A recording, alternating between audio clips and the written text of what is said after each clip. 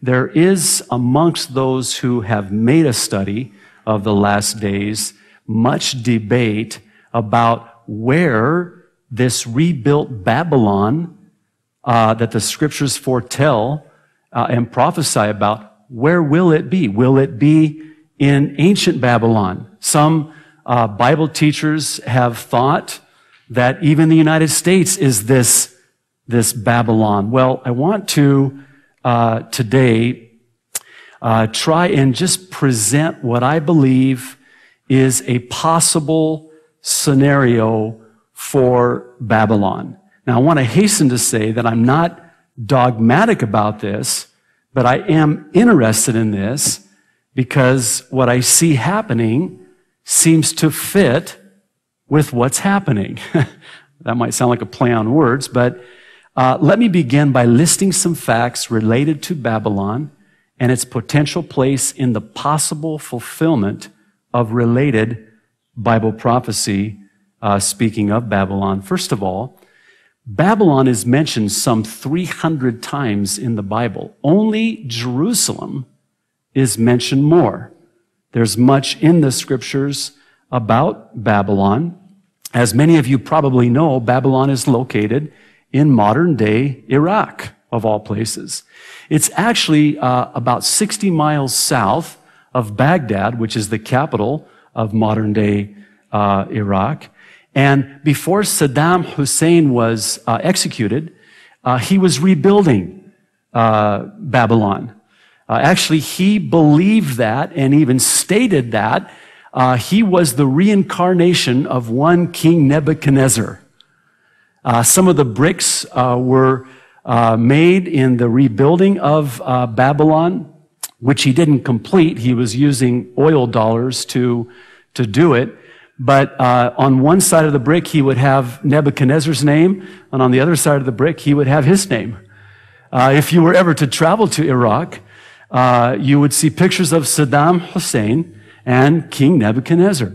He saw himself as the reincarnation of King Nebuchadnezzar and took it upon himself to rebuild Babylon.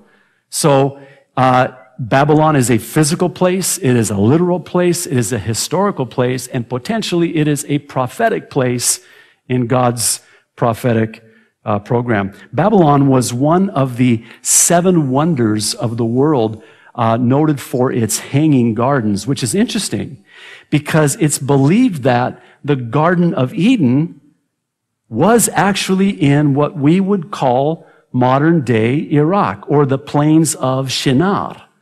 So it would stand to reason. By the way, for those of you who have never been to the Middle East is beautiful. The Middle East is beautiful, or at least it was. I think of my birthplace, Beirut, Lebanon. You know, Beirut, Lebanon was called the Paris of the Middle East. You could actually go snow skiing in the morning, not that you would want to, and you could go surfing in the afternoon. It was beautiful before it became war-torn by the Civil War. But this was a beautiful area, and Babylon was a magnificent empire in its day. And again, now it's still on the table, if I can say it that way, for the potential of having it be rebuilt. In Revelation, Babylon is described as the empire of man. It's also been called the cradle of civilization. I don't know how many of you that get all those emails, you know, those little informational emails, but a lot took place in Iraq. Modern-day Iraq wasn't called naturally Iraq then, but that particular area is very rich with history.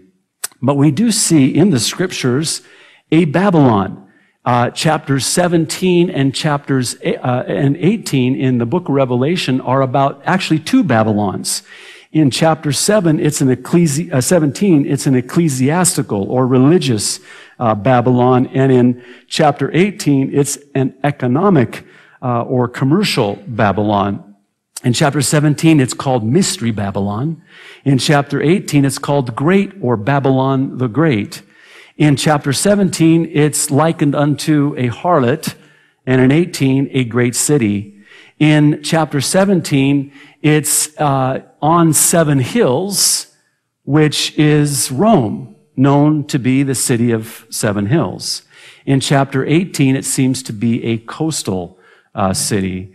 In chapter 17, it's destroyed in the middle of the tribulation, and in chapter 18, it's destroyed at the end of the tribulation. See, Babylon has never been destroyed. It's only been conquered and laid ruin. Both the prophets Isaiah in chapters 13 and 14 and then the prophet Jeremiah in chapters 50 and 51 record the prophecies of Babylon's final destruction once it's finally rebuilt. Now, again, heretofore, Babylon has never been, destroyed.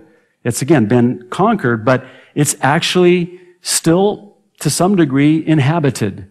Actually, our military is there right now. It's a strategic place. It's a protected place, but the scriptures and the prophecies seem to indicate that it will be rebuilt, and even some believe that not only will it be rebuilt, but that this newly rebuilt Babylon will be the headquarters of a new world capital, headquartering a new world order, if you will, because of not only its geography, but its history, which I think is what gives it its place in Bible prophecy. There is a marriage of sorts between history and prophecy. The more I understand Bible history, the more I'll understand Bible prophecy.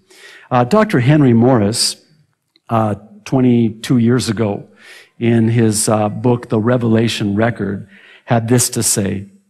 Very interesting. He said, computer studies of the Institute for Creation Research have shown, for example, that Babylon is very near the geographical center of all the Earth's land masses. It is within navigable distances of the Persian Gulf and is at the crossroads of the 3 great continents of Europe, Asia, and Africa.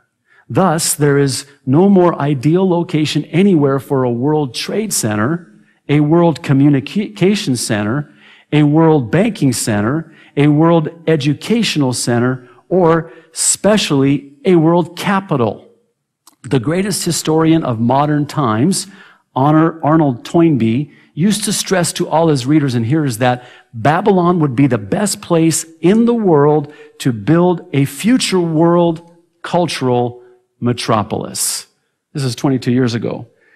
2 years ago, the Herald Tribune had this headline, UNESCO intends to put the magic back in Babylon. Let me just read you a few excerpts from this article. In this ancient city, it is hard to tell what are ruins and what is just ruined. Crumbling mud brick buildings, some 2,500 years old, look like smashed sandcastles at the beach. Babylon, the city with the $1 million name, has paid the price of war. It has been ransacked, looted, torn up, paved over, neglected, and roughly occupied. But Iraqi leaders and UN officials, interesting, are not giving up on it. They are working assiduously to restore Babylon, home to the Hanging Gardens, one of the 7 wonders of the ancient world. They want to turn it into a cultural center and possibly even an Iraqi theme park. The UN, I'm not going there. I'll prefer Disneyland. Thank you very much. The UN Educational, Scientific, and Cultural Organization is pumping millions of dollars into Babylon. It has even printed a snazzy brochure to give to wealthy donors. Cultural tourism could become Iraq's second biggest industry after oil, explained Philip DeLange, a United Nations official helping with the project. One day, millions of people will visit Babylon, one said. I'm just not sure anybody knows when. That's because nobody knows the day or the hour.